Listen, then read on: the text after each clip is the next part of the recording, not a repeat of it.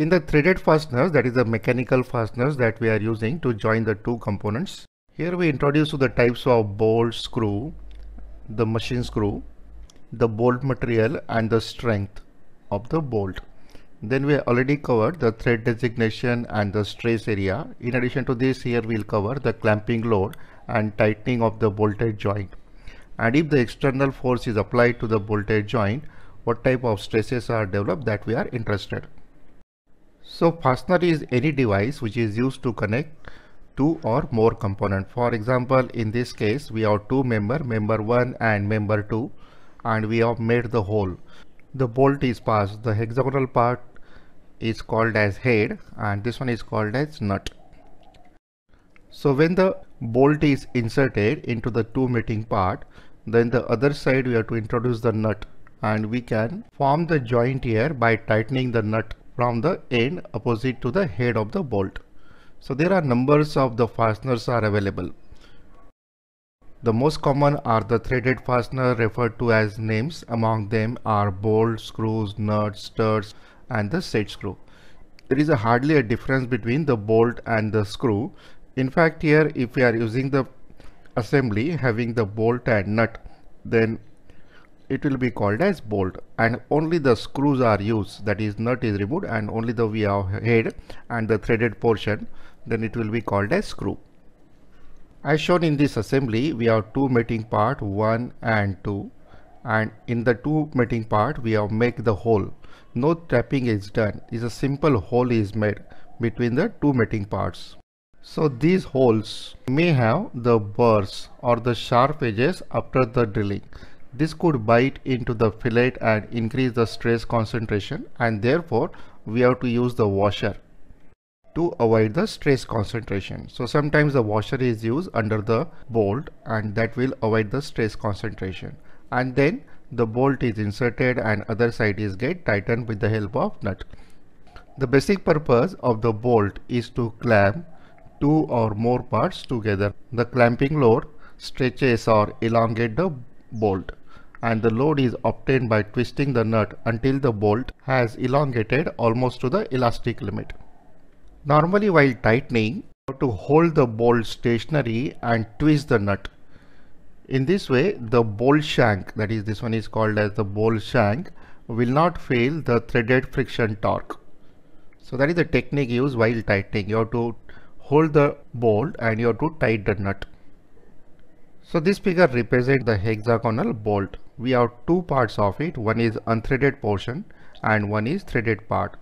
Length of the unthreaded portion will be equal to LD and the length of threaded portion will be equal to LT. This total length here is equal to L plus LD. So depending upon the nominal diameter D, the length of the threaded portion will change. So we can have the length of the threaded portion LT. I will give some idea about the length of threaded portion. That will be equal to 2 times of the nominal diameter plus 16. If we have total length is less than equal to 125. Once we know the total length L and the threaded length LT, then you can calculate here the length of unthreaded part.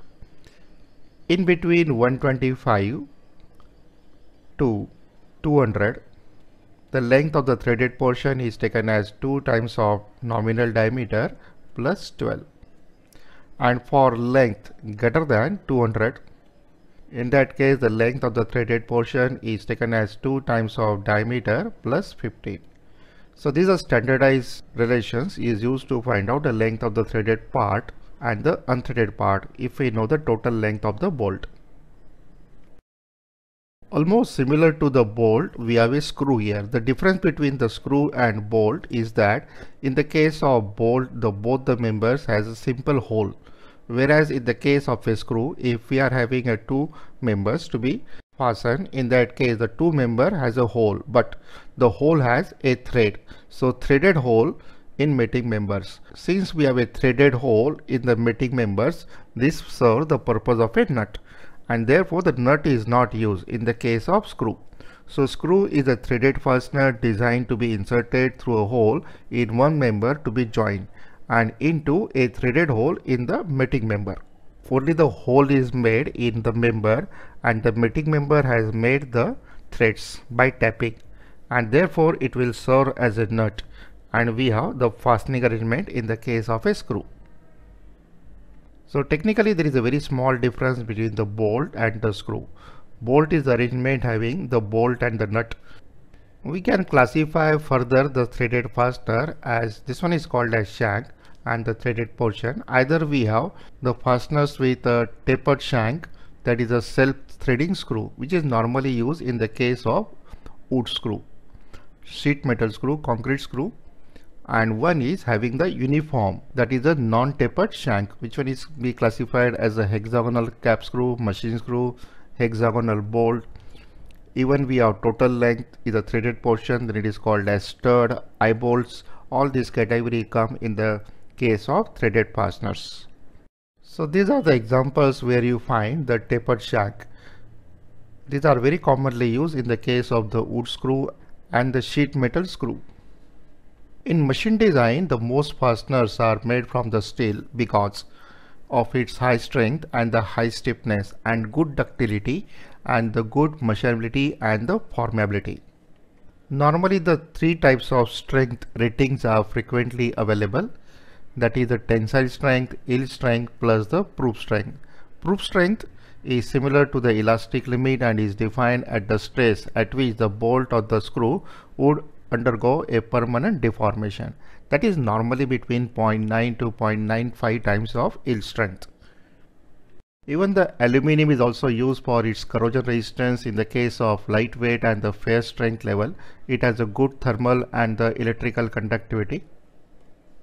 Likewise, we have brass, copper, bronze, nickel and its alloy, stainless steel, plastic screws and the bolts are used. In the fastener, one of the important arrangement used is a washer. The washers are basically used to provide consistent bearing surface for the bolt head and the nut. It also protects the bolt head fillet from the hole edge conditions, and sometimes the lock bolt head or nut to prevent the loosening. So number of washers we have shown here. The very basic one is a flat washer, then we have a lock washer. The third arrangement is a star internal washer and the star external washer. This figure represents here the helical spring type of lock washer. So this is the two ends are slightly overlap each other. Because of this type of action, it can provide the more friction. So basically it provides the better mechanism to prevent it from loosening.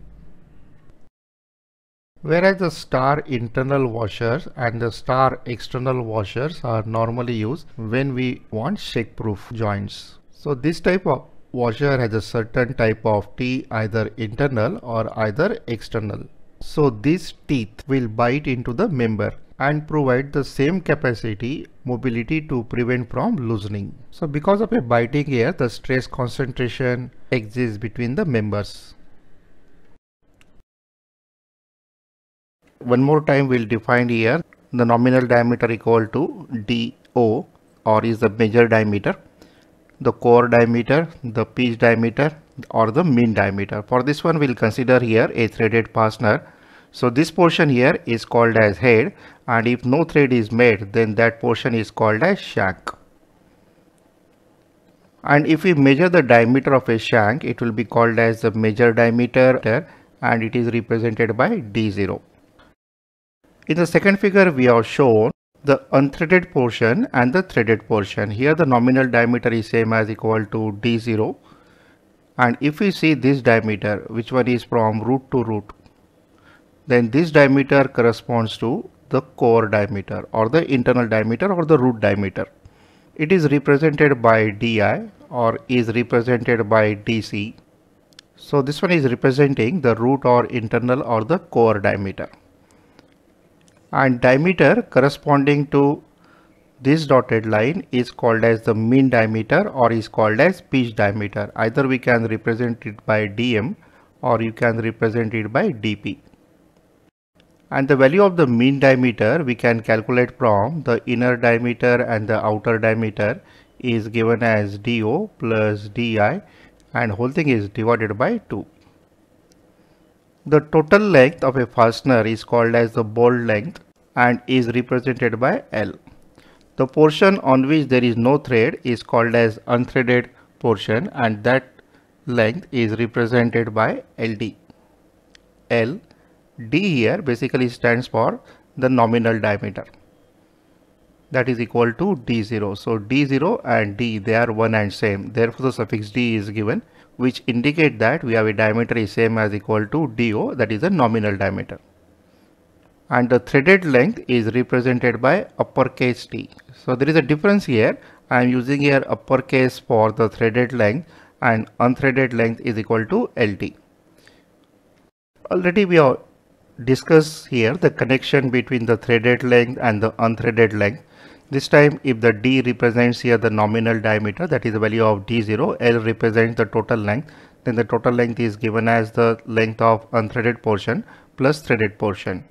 The threaded length is given as 2 times of the nominal diameter plus 16 if length is less than equal to 125. If the length is between 125 to 200, then you have to take the threaded length equal to 2 times of nominal diameter plus 12. And if length exceeds than 200, the length of the threaded portion will be equal to 2 times of D plus 15. There exists a relation between the total length and the threaded length.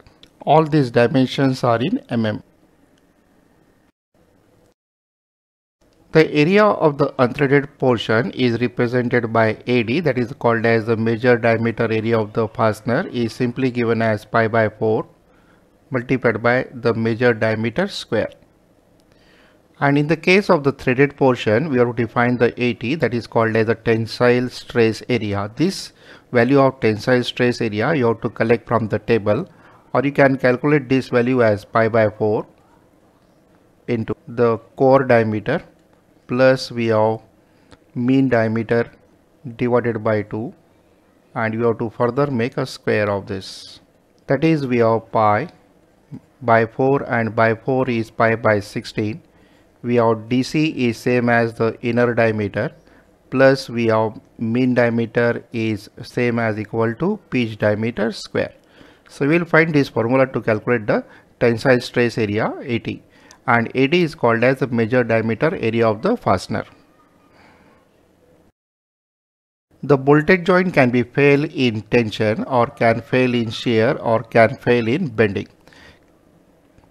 Consider here we have two member and the hole is made. Through this hole the bolt is passed. On the other end nut is tightened. Because of tightening here the force is developed. That force will be same as equal to F. So we will develop here the tension. So the bolt here will be in tension and the length of this member will going to decrease. The given joint is called as tension joint if the axis of the bolt and the axis of the force are parallel to each other. So in a tension joint here the bolts need to serve as a clamp. When the bolt and the nut are tightened, it produces a tensile pre-stress which equals the compressive stress induced in the joint. The bolt will be under tension whereas the member will be in compression. As you turn here the nut, the length will going to decrease. Therefore the bolt is in tension and the member length will going to decrease, and therefore they will come in compression. So in a tension joint the bolt need to serve as a clamp, and when the bolt and the nut are tightened it produces a tensile pre-stress which equals the compressive stress introduced in the joint. The joint's longevity and the behavior will depend upon the tightness of the clamp bolt and how long they can maintain the preload. Since here failure is by tension, we have to take the force F is equal to, we are using here one bolt and this cross section will fail, which is circular cross section is perpendicular to the force F. That will be our area AT, that is the tensile area, is given as pi by 16 DC plus dm whole square multiplied by sigma, that is the normal stress. This value of normal stress is taken as the proof stress. And if the forces on the member A and B are applied perpendicular to the axis, in that case the force F will act rightward and the lower member force will act leftward. So this area will be get sheared off. This area will be same as again the tensile area. So shear stress will develop here, and the value of the shear stress will be same as equal to the force upon the tensile area 80. This value you have to collect always from table. Or you can calculate this value as pi by 16 multiplied by the inner diameter di plus V of pitch diameter dp whole square. It can also fail by bending joints. As shown in the figure, we have a bending of the bolt will takes place. So whenever we have a bending will takes place, the joint will fail by means of both shear as well as tension. So you have to consider here the failure is due to both, that is the tension as well as shear. Tension will be developed due to the bending stress, and one shear stress is produced. Consider here a pressure vessel. So this one is representing the flange of a pressure vessel, and here we have a gasket. To make this joint we are using here bolt and the nut arrangement. To make this joint here, initially the nut is snugly fitted and the joint is made, and when the pressure vessel is subjected to pressure, then the external force is developed on the top cover. So the fasteners will not allow here the gasket to move from the cylinder. That is also called as the tension joint. So as the pressure will increase, it becomes disjointed and the bolt will not allow that. In fact, here we are basically interested here about the preload, that is the nut is initially tightened here snugly, that is called as preload, and what will be the load once it is externally pressurized, then extra load will be developed, that is called as external load. Then what will be the load shared by the bolt and what is the load shared by the member, that we are interested. So how much load is shared by the member and how much load is shared by the bolt, that we are interested. That concept can be explained with the help of the stiffness of the bolt and the stiffness of the gasket.